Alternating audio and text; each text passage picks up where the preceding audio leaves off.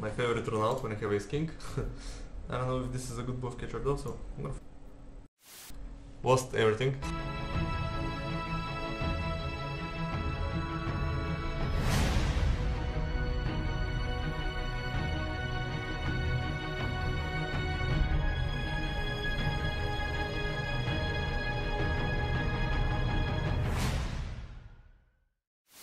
No, don't just go.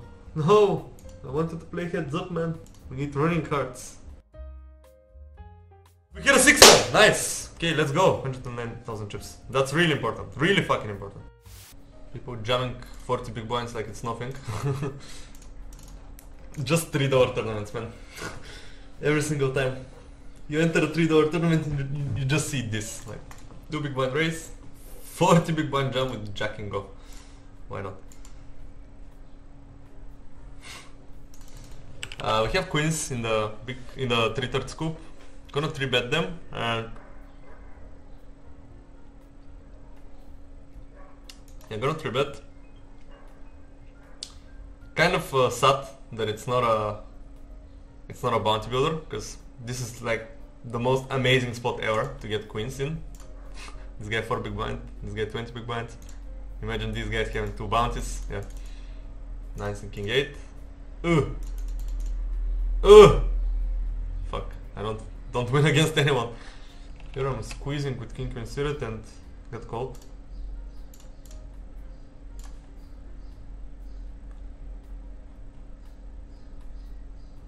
Okay. Kind of a dream flop for squeezing. I'm gonna bet really small though, because it's multi-way. I mean, I have top 2 pair, I have the first draw, like, I'm gonna check. It's too much. I have too much of the board. Okay, and now I river a flush. What do I do here, guys? I block I have everything on this board. I guess I bet 10.5.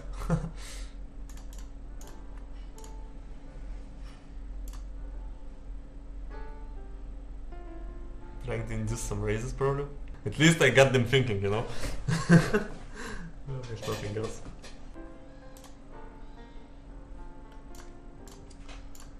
Wow, I win, so unexpected. Okay, if I have pocket nines here, I'm gonna call. I'm gonna lead this. It's early position against third position 3-bet pot, so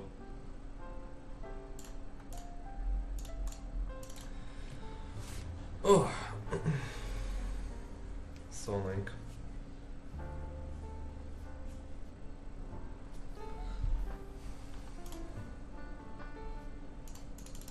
I'll turn 9s with a spade here into a bluff, but not 9s without a spade.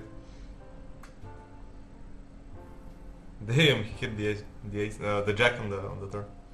Pretty much all suited aces from ace 5 to ace 10. Check raise, even more with clubs. Okay, let me check the board again. So with clubs you check raise more. So without a backdoor first draw you check raise more. That's weird. That's something that only a solver can understand. Check raising more with clubs. Okay.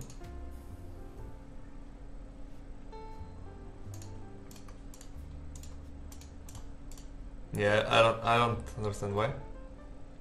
I would guess that there are some king 10 suited check raises, and 8-8, 9-8, and 10-8 also. Okay, so 8-8 check raises. I wouldn't guess that. I would probably call with 8-8 because yeah, I already have a full house. Like,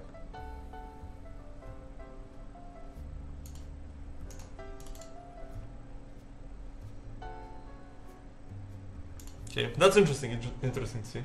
And then all over pairs, yeah. So 9s are clearly a check raise. Fuck. Okay, 2 people saying something about the birds. Yeah, I'm in the jungle, guys.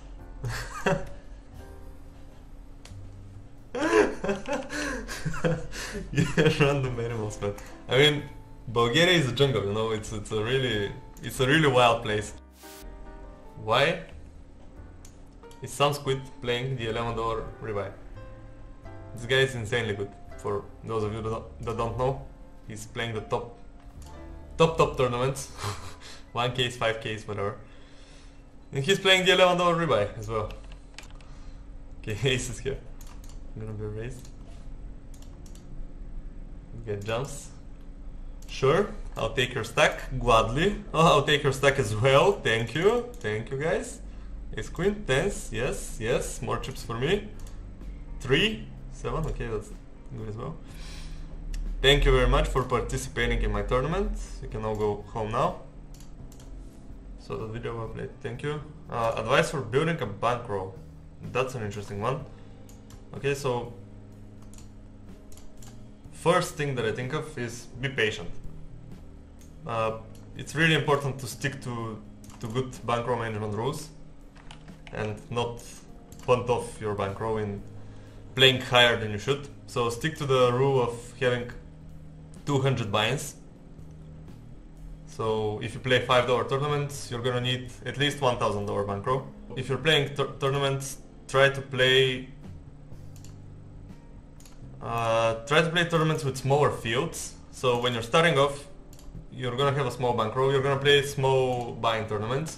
It's not really worth it to play the 1,000, 2,000 player fields. Try to find tournaments that have like 100 and maybe 200, 300 players in them, because they're gonna have less variance. And yes, the payouts are gonna be less significant when you reach a final table, but you're going to be able to reach final tables much more often, which is going to allow you to practice your final table play.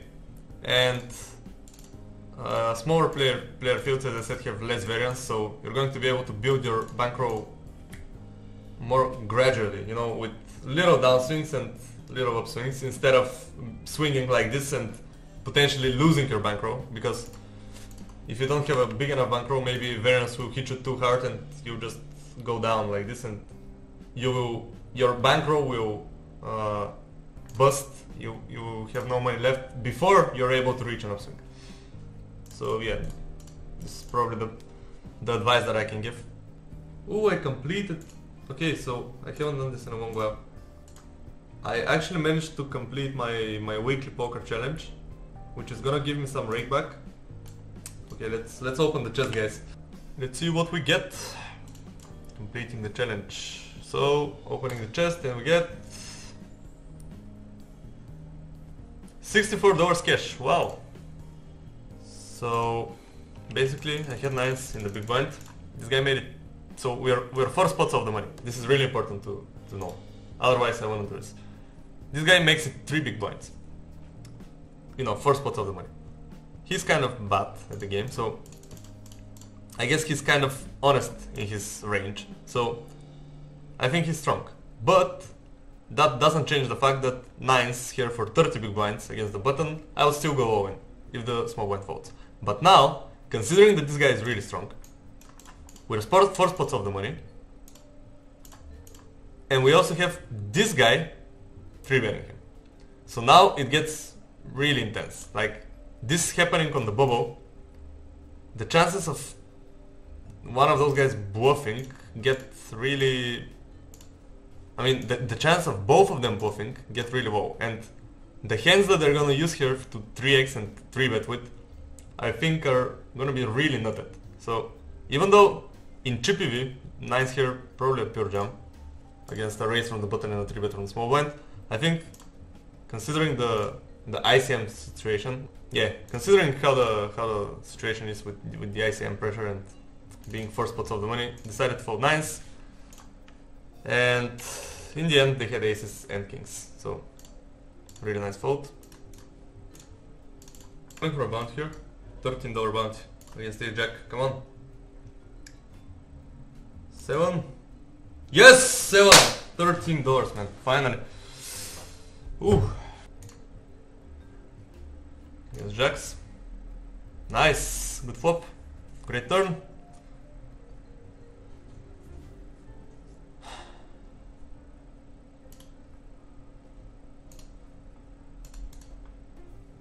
Man, that's 35 spots of the money. Oh fuck. Yeah. Crushed all my dreams. Oh man, I gotta show you what I flopped in the Eleanor scoop. Okay, everybody floated here, that's amazing. So, flopping the absolute fucking nuts. I'm gonna go for a check raise. Okay. We covered this guy, so plan is to bet turn and bet river. 13, he's gonna have 25, 26 plus 20 is 46, 25 and 46. So I guess we bet like this.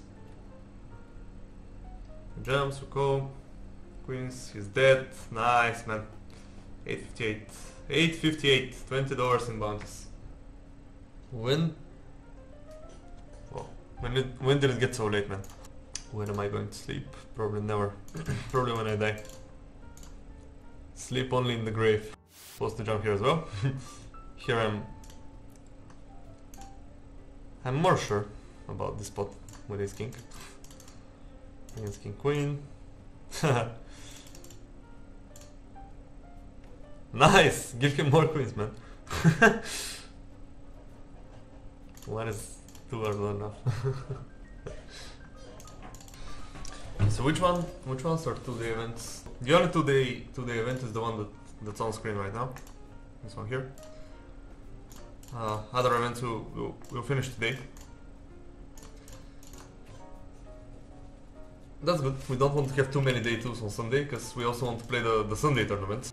The hyper, it's getting kind of interesting because blinds really, I mean, what is this shit? Blinds really increased, so everybody's kind of short, and we cover everybody except this guy.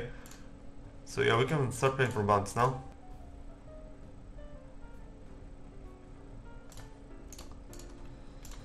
Yeah, this guy go and get it again. Just jamming 100 big blinds, that's his strategy the whole tournament.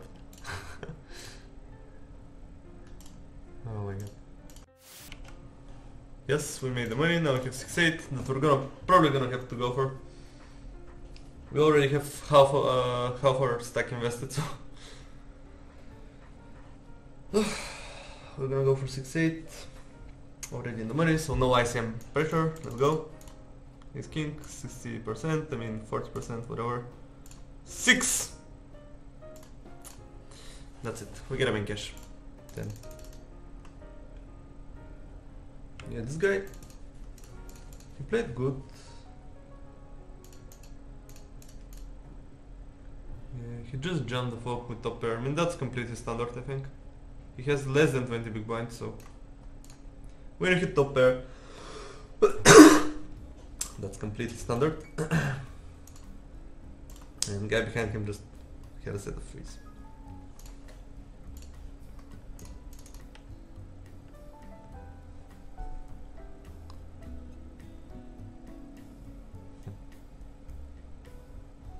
Yeah, very good oven from this guy. Noticing that this guy is probably tilted and using this to oven with ace-8 off and try to win his bounty. I mean, really, really cool play. Yeah, this guy just got lucky with 9-10, but really good play by Felipe. Man, it's so difficult to win flips. I guess I should go to sleep. And looks like we're not gonna win. Doesn't seem like it, at least. So, yeah guys, this will probably be the end of the stream. Had a really bad session today, not gonna lie. In terms of winning chips, winning all-ins, we almost won none. The good thing though was that we actually didn't lose much money. We only lost $37, and that's because the few all-ins that we won in single tournaments.